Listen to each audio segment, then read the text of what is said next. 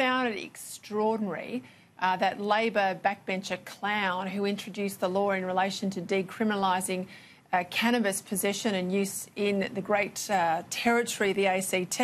He was interviewed by David Spears last week, and the first question he got was, well, why isn't this law starting straight away? Why does it have to wait till January next year?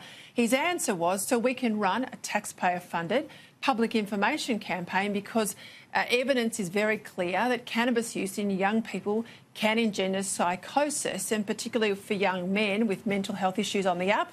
It's a very dangerous thing to do. Well, then why are we doing it? And you live in the ACT. How's the decision gone down?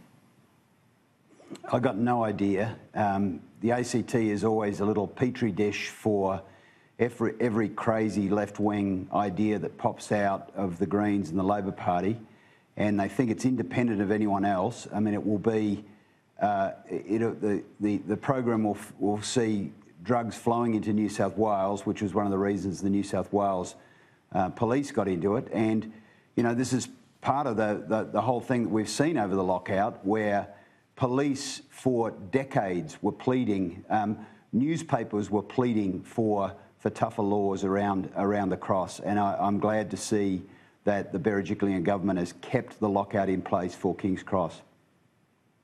Yeah, it's interesting, Prue. I'm down in Melbourne on the weekend and last week, and I went to the street, the great street of Victoria Street, which is a real Vietnamese foodie hub. It used to be about 4 kilometres worth of restaurants.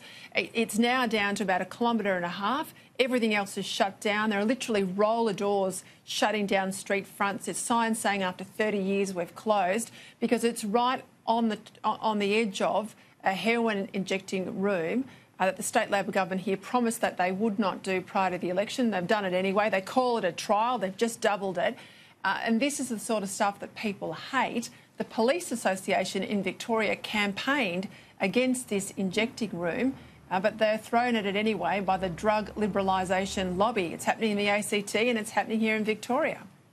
It's such a powerful force, isn't it? You know, I just don't understand. But Daniel Andrews doesn't seem to care what the population, what the voters in his constituents believe in. You know, he just thumbs his nose, and this is another example of it. But it's really unhealthy, and we're getting mixed messages about drugs. I mean, are they legal? Are they not illegal? We all know that they harm and kill people.